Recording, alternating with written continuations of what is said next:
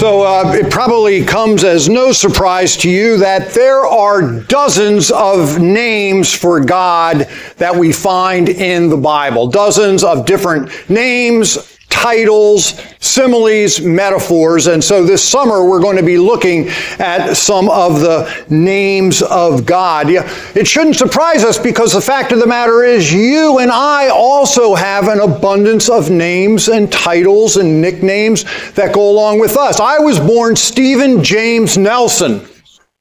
For the first couple of years of my life, I was Stevie. They did away with that one. I became Steve, and eventually I became Stephen, except to my grandfather who called me Slats, which I never understood why that came along. And then I got married and I became Stephen James Heinzel-Nelson. And then I started to accumulate some titles. I became Reverend Stephen James Heinzel-Nelson, affectionately known as Pastor Stephen. And most of you know me as Pastor Stephen. A few of you go back to the old Reverend Stephen. That's okay if you want to do Reverend, Pastor. It's the same thing. And then I went on and got another degree and I became Doctor. Reverend Dr. Stephen James Heinzel-Nelson. And when I pull that one out when I need to really lower the boom on somebody. And those are just sort of like my professional names and titles and things. But then there's a whole bunch of nicknames. Back in high school, it was Bells. I never understood it, but all the kids called me that. And I went to college, I became Nellie. That one has stuck around for a little bit longer. And then now to my grandkids, I'm Pops. All these different names, titles about the same person, and they all say something different about who I am, but it says also a lot about where they came from and the people who used that particular title at that particular time. And that's what we find in Scripture, is a host of different words, names, titles, images, metaphors that help us to understand God. Our God, the one true God. And so we're going to be looking at just some of the dozens and dozens of names that we find in Scripture throughout the summer. But we want to start at the very beginning, because it's a very good place to start. Name that tune. Do, re, mi. Do, re, mi. Sound of Music. Good job. Extra points. Start at the very beginning. Let's see where the Bible begins in talking about the name of God. Believe it or not, it's God. Lord, as we come to the Scripture this morning, teach us from your word, for your word is filled with truth, and that truth has the power to set us free. Amen. The name that we find at the very beginning is Hebrew word Elohim. Listen as the Bible begins, Genesis 1 through 5. When Elohim began to create the heavens and the earth was complete chaos. Darkness covered the face of the deep, while a wind from Elohim swept over the face of the waters. Then Elohim said, "Let there be light." And there was light. And Elohim saw the light was good, and Elohim separated the light from the darkness. Elohim called the light day, and the darkness he called night. And there was evening, and there was morning, the first day. The first and one of the most important and one of the most common words that we find in the Bible for God is Elohim. It's a Hebrew word. It's an interesting word. It actually, literally translated, means gods. It is the plural of this singular common word for God, which is just El. Elohim means gods. But it became known as a plurality of intensification. In other words, this Elohim, this gods, was intensive because they wanted to make it clear that this was the one God, the God above all the other gods. Name became Elohim. This name is one of the most important names that we find in Scripture. Not only is it the first name, it is found in the Hebrew Scriptures 2,600 times. One of the most common words and names in all of Scripture. The only other name of God that rivals this one, in fact surpasses it, is a word that we'll be hearing later this summer, and that word is Yahweh. Yahweh crushes Elohim in terms of use. It is found a whopping 6,800 times, more than twice Elohim. And the two, even though they're two completely different words, Yahweh and Elohim, over time they became conflated and so closely identified that the two now are almost inseparable. Now, when you read your Bible, if you come to the word Elohim, you will find the English translation as God, the one true God. But when you read your Bible, if you come to Yahweh, you will find the word Lord, but written in 4 capital letters, L-O-R-D. When you see that written in your Bible, you know you have stumbled across Yahweh. Because these two different words were used, probably because of two different backgrounds, it was a little bit confusing at times, because you're questioning, well, are you talking about two different deities, or is this the same deity? And how do we differentiate these two things? And eventually, as I said, the two ideas became conflated and brought together. But most scholars think that Elohim is a more primitive word that came to mean the one true God, above all gods. Yahweh was a word that was assigned later, that began as a more tribal understanding of God, the name that was given to Moses at the burning bush, that eventually became seen as this one true God, and then the two names are brought together. And so often what you find in Scripture is the expression, the Lord God, Yahweh Elohim. For instance, in Deuteronomy 6, now, this is the commandment, the statutes and the ordinances, that the Lord Yahweh, see how they're capitalized? That's, if you look in your Bible, you'll see L-O-R-D. They're all capitals. Your God Elohim charged me to teach you to observe in the land that you're about to cross into and occupy, so you and your children's children may fear the Yahweh Elohim all the days of your life. Keep all his decrees and commandments I'm commanding you, so your days may be long. Hear therefore, O Israel, observe them diligently, so it may go well for you, and you may multiply greatly in a land flowing with milk and honey, as the Yahweh Elohim of your ancestors have promised you. Hear, O Israel, the is your the Yahweh alone. You shall love the Yahweh Elohim with all your heart, all your soul, with all your might.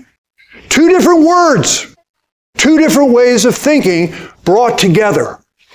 Again, generally, what people think of as the difference of intensification or focus is that Yahweh is more this idea of the God who is with us, who walks with us, a God who is approachable, whereas Elohim is the God who is glorified, the God who is so big, so distant, so far, so great, so transcendent, so powerful, so all-encompassing, that this God deserves nothing but our greatest and awesome respect.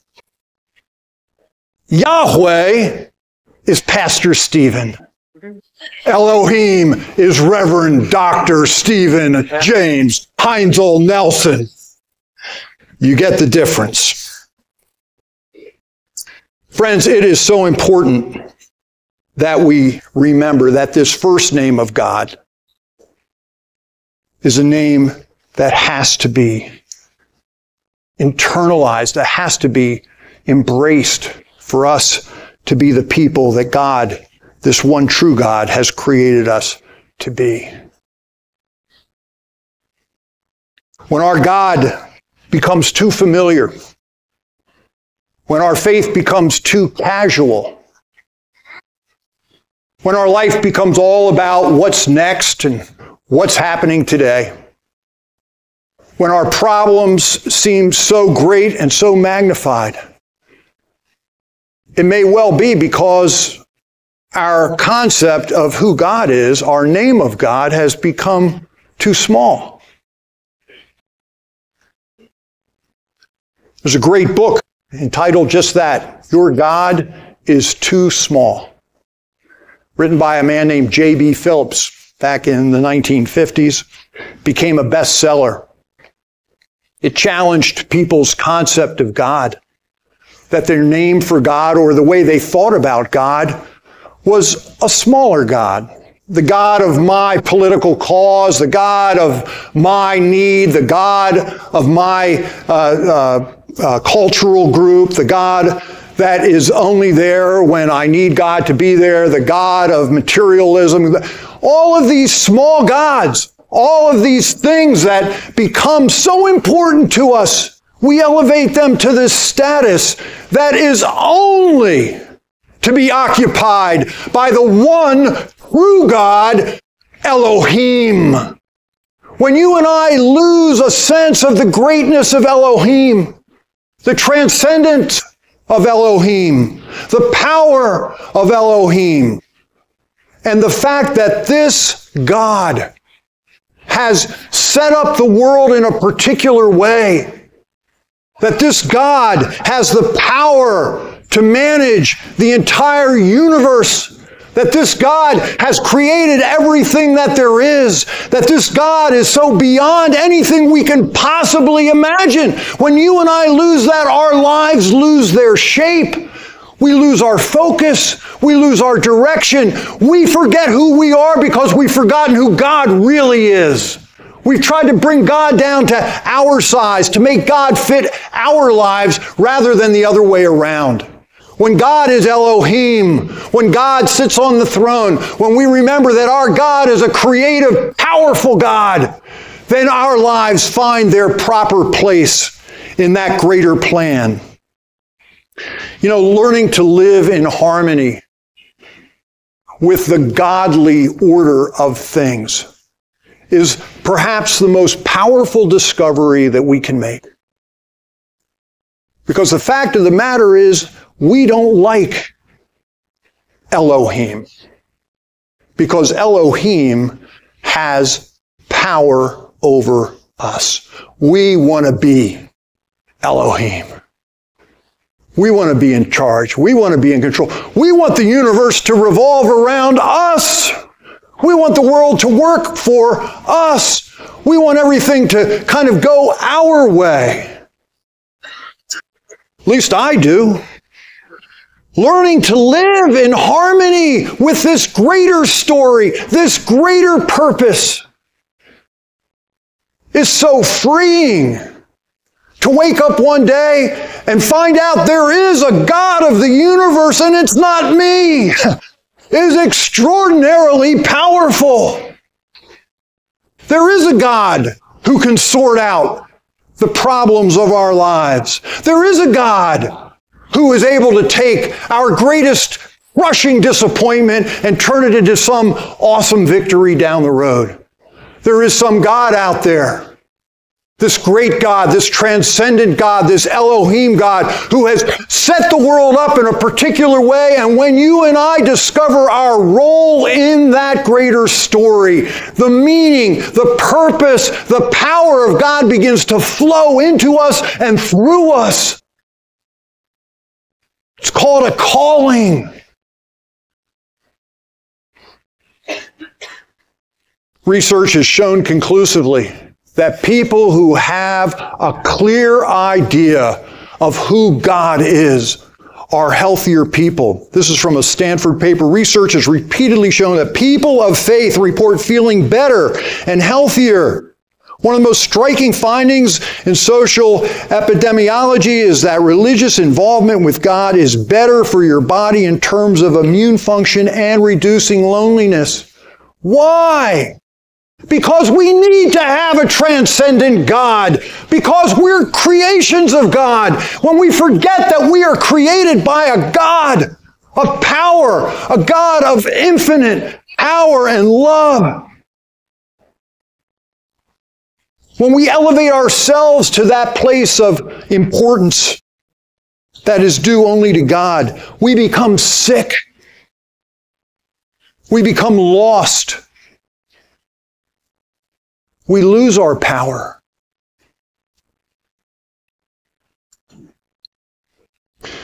Some of you have been through the recovery community or part of that community. That group of people who have found themselves in the throes and the clutches of addiction. Maybe it's to a drug, to a chemical, to some habit or practice that we know is destroying us. And they find themselves with a group of other sufferers going through a spiritual process called the 12 steps. Some of you perhaps are familiar with this. Maybe some of you are intimately familiar, and you'll know that the first step is the most important. It's to acknowledge that there is a higher power that can deliver us from our insanity. Now, in this program, they do not tell you who or what that higher power is. For some people, that higher power becomes some symbol or some other person or something else. But I'm here to tell you today, that higher power has a name, and that name is Elohim. That's the higher power. That's the highest power. That's the only great power worthy of our worship and our praise. When you and I bow down to some lesser God, some smaller thing, some lesser purpose in life, when we begin to worship at the altar of materialism and money and success and power and social media and technology or whatever else we have set up to have all of this power in our lives, friends, we become lost, weak, and defeated. And that's why we have to come back to the fact that there is one true God, Elohim, the creator of the heavens and the earth. Elohim, who has the power to restore. Elohim, who has set the world in motion. Elohim, who has brought together all of the molecules that make you who you are. And finding that way to live in step and in keeping with this great God, the one true God, restores us to sanity and gives us back our lives. You know, coming to an understanding of this one true God gives us one of the most important qualities that is so missing in the time in which you and I find ourselves, and that is humility. Finding ourselves in the presence of Elohim, the one true God, immediately drives us to our knees. We become aware of our sinfulness, our brokenness. We become aware of how small we really are. How you and I are just a tiny, tiny speck in a much greater, greater story. And somehow, by remembering how small we are, it kind of makes us happier, healthier, better. We become better neighbors, better friends, better listeners. Understanding that there is a great, great God This God who created the heavens and the earth, this God of power and might and all, reminds us that we simply owe this God, Elohim, our total allegiance, our love, and our lives. And friends, there is no better place to be in the presence of Elohim than on our knees. Oh God, forgive us for forgetting who you are, for putting these other tiny, insignificant gods at such an elevated position in our lives. Lord, we come back to you, the one true God, the maker of heaven and earth, the all-powerful, the all-knowing, the great God beyond us. We ask that you would just show us who you are, so that we can be reminded who we are. In Christ's name, amen.